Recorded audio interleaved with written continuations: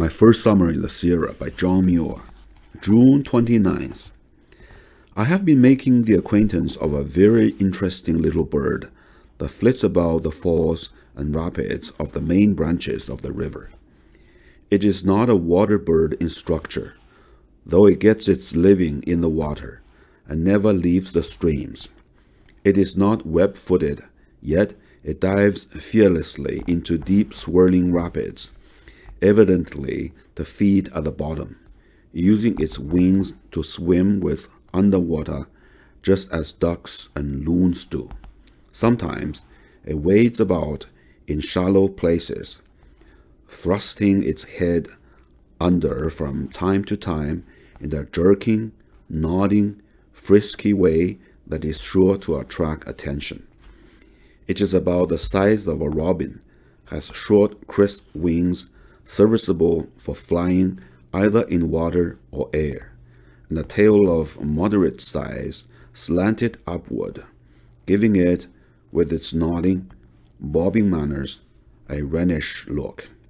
Its color is plain bluish ash, with a tinge of brown on the head and shoulders.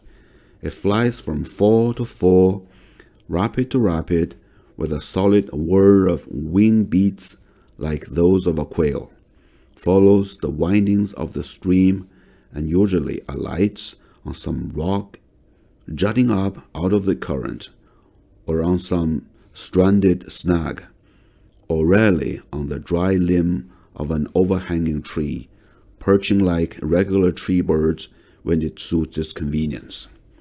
It has the oddest, daintiest mincing manners imaginable, and the little fellow can sing too, a sweet, thrushy, fluty song, rather low, not the least boisterous, and much less keen and accentuated than from its vigorous briskness one would be led to look for. What a romantic life this little bird leads on the most beautiful portions of the streams, in a genial climate with shade and cool water and spray to temper the summer heat. No wonder it is a fine singer, considering the stream songs it hears day and night. Every breath the little poet draws is part of a song, for all the air about the rapids and falls is beaten into music, and its first lessons must begin before it is born by the thrilling and the quivering of the eggs in unison with the tones of the falls. I have not yet found its nest, but it must be near the streams, for it never leaves them. June 30th. Half cloudy, half sunny, clouds lustrous white. The tall pines crowded along the top of the Pilot Peak Ridge look like 6-inch miniatures exquisitely outlined on the sanity sky. Average cloudiness for the day about 0.25. No rain. And so this memorable month ends, a stream of beauty unmeasured, no more to be sectioned off by almanac arithmetic than sun radiance, or the currents of seas and rivers.